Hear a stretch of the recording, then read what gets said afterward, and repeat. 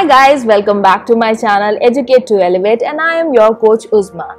And today I'm going to talk about a topic which I think almost 90% of the people in this world must have encountered, because very less people are there who are lucky enough to get into a relationship and then that person becomes their soulmate and they end up marrying that person.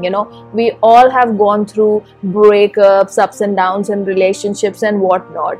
And when a breakup happens, it really takes us a lot of time to move forward or move on or forget that past relationship, because we have invested so much in a relationship. We put in our emotions, our efforts, and so many things are there. The memories are there that makes it really tough for us to move on. So today I'm going to give you some tips that are going to help you let go that past hurt and move on.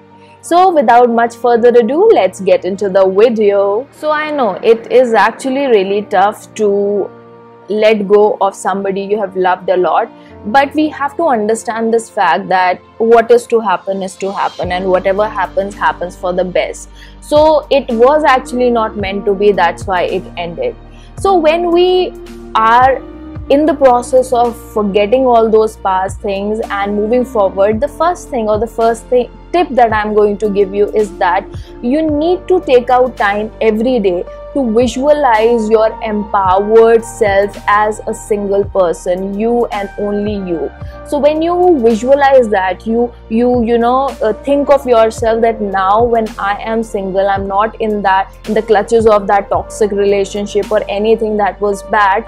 I have so much time for myself. I'm free from the shackles of that negative relationship, or I have so much now to progress in life, to work on myself. So that is one thing, that every day when you visualize your image with that empowered you as a single you, that is really going to help you out to break that connection or that something that last cord that is left. Now, second thing that you can do is that you can create a space for yourself. Like most of the time when we are in a relationship, we are having all the gifts or the mementos around. Our gallery of the phone is filled with the pictures, the couple pictures, the selfies, the videos, the text messages. So make sure that you delete all that, remove all those things from in front of your eyes which are there, and create a self of your present reality. Create that space for yourself. Remove everything. Create memory in your phone, create memory in your hard disk, create memory on your desk, and create memory in your mind. Now the third thing that you can do is remember what that experience taught you. Because see, whatever negative thing happens in our life, be it in terms of a romantic relationship, any setback that comes in our life, or any negative thing that comes, there is a reason behind it. And when we come out of it, we are a stronger version of ourselves. As it says, what doesn't kill you makes you stronger. So in the same way, keep reminding yourself that what did you learn? Probably you learned not to trust people so easily. Probably you learned that being in such a relationship, maybe you lost your voice, your individuality, and then finally you took control and you raised your voice and said what you had to say. So there is something that past experience or that relationship taught you. So keep remembering that whatever happened made me stronger, made me a better version of me. Now this one sounds funny, but it is actually a powerful NLP tool that people use to let go of their past memories, or even mitigate the effect of certain triggers or something that create sadness or sorrow in them. So you can use silly voice technique, as it is said, that when you have flashes of those fights, or maybe those some incidents which give you sadness or sorrows, you can actually replace the voice of the person with some funny cartoon sound or voice in your brain when you're visualizing or remembering those things. I know it takes time to do it consciously. In fact, there is another way. When you remember those harsh words and you listen to those voices, you can actually consciously reduce the volume of the sound of the person. people say that it is time that erases the memories in the brain of the person. It's actually not that. It's actually us, that we remove our focus, and then the memories or the pictures or the visions which are there in our brain, they go away, or they go in the back of our mind and become hazy. In the same way, if you start to learn and train yourself to do it consciously, you will be able to remove or erase those negative memories or the past memories that you have. So this one is actually really important, not only in terms of forgetting the past sorrows of the relationship, but also anything that you're doing, that is rewarding yourself for taking small actions towards accepting your reality.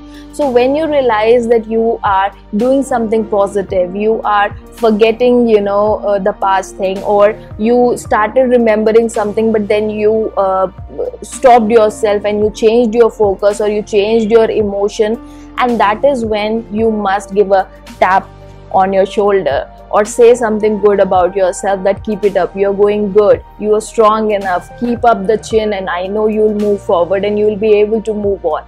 So rewarding yourself or appreciating yourself for these small acts that you do, that shows that you're so strong, is going to really help you have that motivation increase, and then you'll be able to completely free yourself from that past hurt.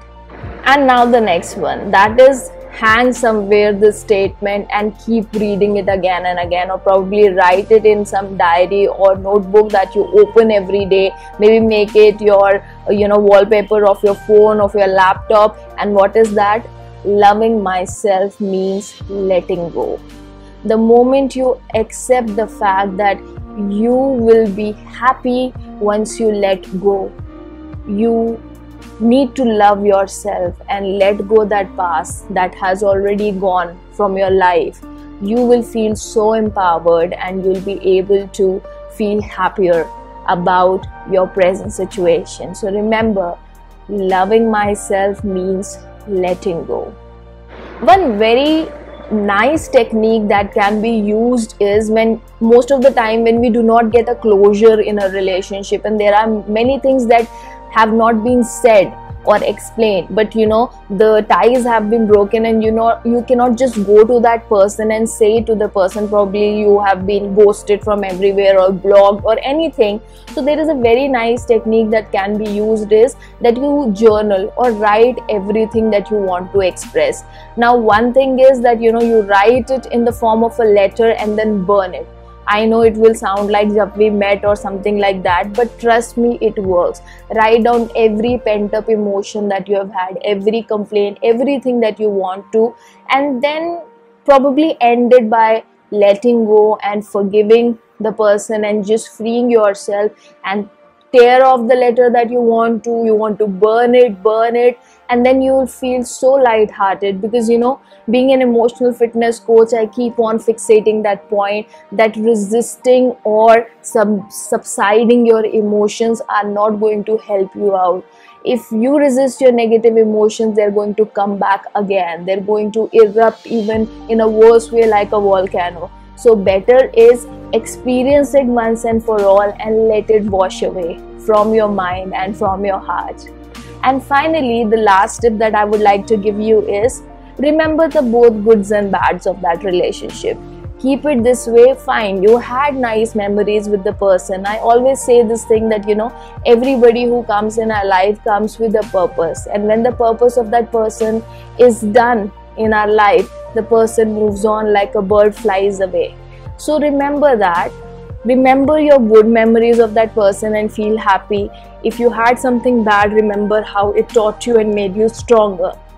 So in the end, I would like to tell you that yes, life is long and life is full of struggles, but whatever happens for the best, and trust me, you're going to get that best person, and it's okay to err is human. It's not always that if you have had multiple relationships, that means that you are not a good person or people should judge you for that. No, it's okay. You ended up meeting a wrong person. Sometimes two people are good as individuals, but when they are together, they are not good for each other. So it happens. So important is, it's okay. You took that decision. Now completely remove those ties, break it, and become an empowered person and move forward, and also focus on self-love. That's the most important thing. So if you like this video, please click on the like button, comment, share your experiences, which one you use to let go your past hurt of relationships. And of course, as I am a certified relationship coach and you really want my help, you want to dive deeper and you want my help further to let go of these past things or any relationship issues you have, you can always reach out to me on my website www.educatetoelevatelife.com. Alright, bye.